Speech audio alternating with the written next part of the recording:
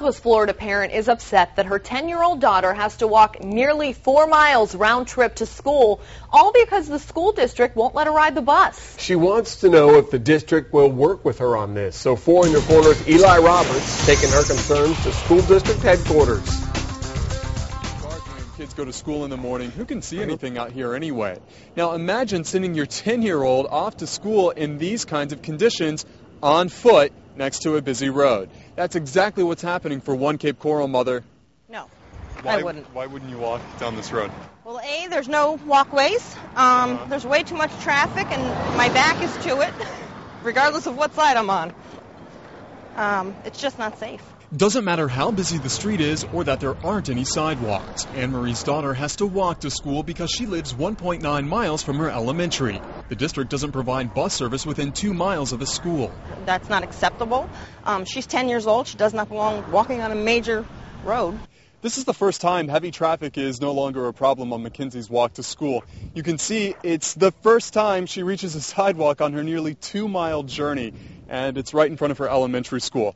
Now, by the time she gets to this point, she's already passed by a number of other serious problems. I did a little research, and there's 23 sex offenders in a 4-mile radius. 23 sex offenders? Yes, 23. 22 of which were convicted of crimes and charged and convicted of crimes on children between the ages of like 12 and 15.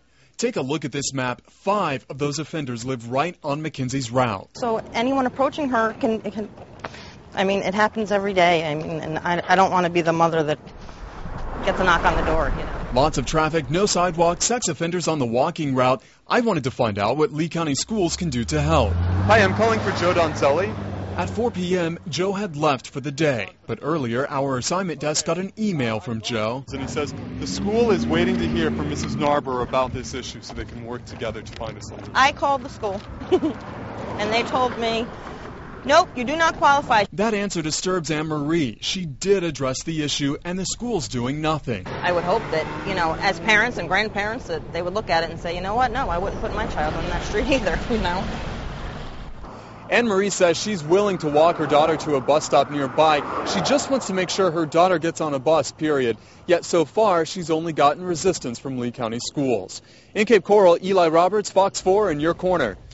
Now, in that email, that spokesman, Joe Donzelli for the district, sent earlier, he said that Anne-Marie had not contacted the school and that he didn't know if she had called the school system. He said that today, but Anne-Marie said she went to the school yesterday and did not get the answer she was looking for. Meanwhile, Anne-Marie's outraged about something else. She says she could end up behind bars just for leaving her daughter home alone. Florida law makes it illegal for any kid under 12 to stay home, yet Anne-Marie's appalled it's still legal for her 10-year-old to walk 2 miles to school.